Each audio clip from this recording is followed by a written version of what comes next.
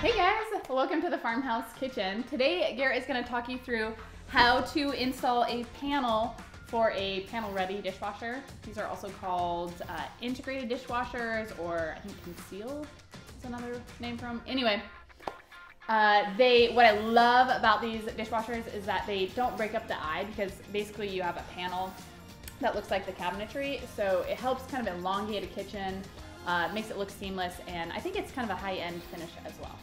So, take it away. Yeah, it's actually not really that complicated to do. Basically, you can order a cabinet door, and we have a video that shows you just how to do that. So I'll link to that below, but check that out if you want to order a cabinet door for your panel-ready dishwasher. The panel goes on the front, and then it's actually attached by screwing back through this side of the door into the panel, and that's gonna hold it all together.